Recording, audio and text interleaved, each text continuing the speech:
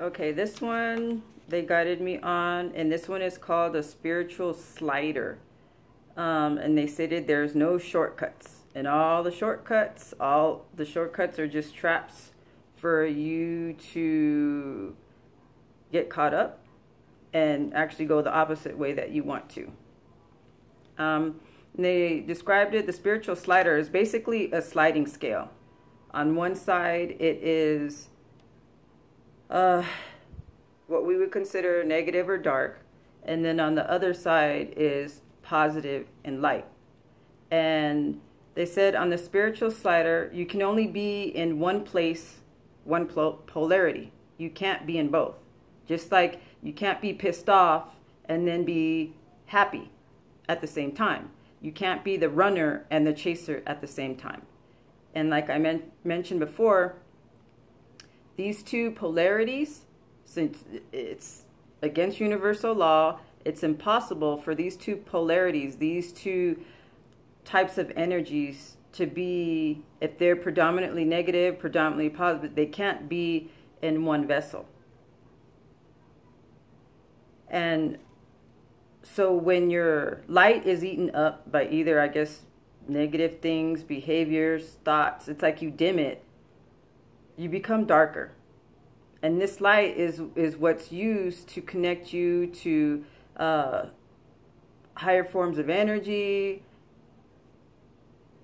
manifestation, positive assistance, guides, knowledge, downloads. And then when that light's dim, the energy, well, the information, everything that I mentioned before becomes more on the negative side, darker.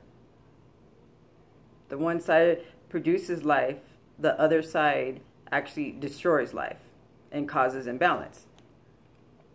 So all these shortcuts, you're not in your process of learning and loving yourself.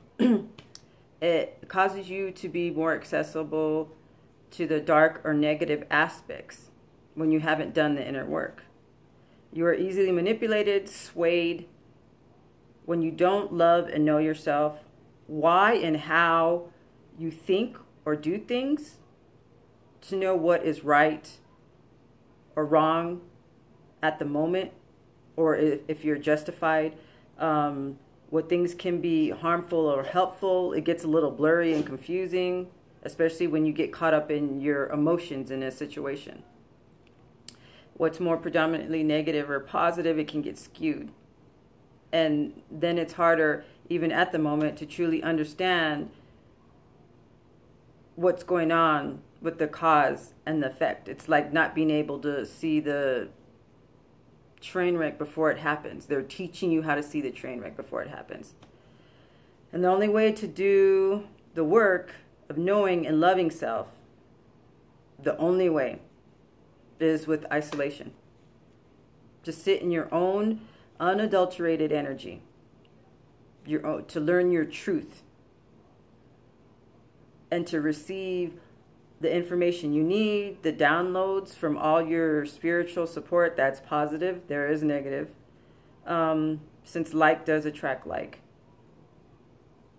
What your environment can easily taint, distort, slow down, and even direct your process into another direction. And then also I'm going to be doing another video for the fact that these polarities, the negative and the positive, cannot be in one vessel. And it benefits you. I'll do another video. They taught me, I don't know if you want to call it a meditation. Also a meditation and what to embed in everything you do. But it does require you to know your true intentions while you're doing things, and it has to be positive. So it'll be on another video. And so when people do steal things from you, intellectual material, copying you, or even like using magic and energy, that anything that is yours, because they're coming from a negative aspect, and they can't, and they're trying to steal it to make it theirs, they're inorganically putting two polarities into their vessel.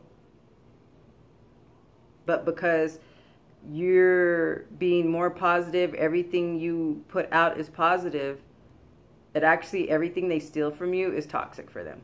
So I'll do another video on that one to show you how you can do it and use it too. And so you don't use any magic, you don't collect any karma, and it's like putting like a boogie trap on your work and everything that's yours, that someone tries to steal or influence or claim as theirs. It's really amazing. So I'll do another video on that one.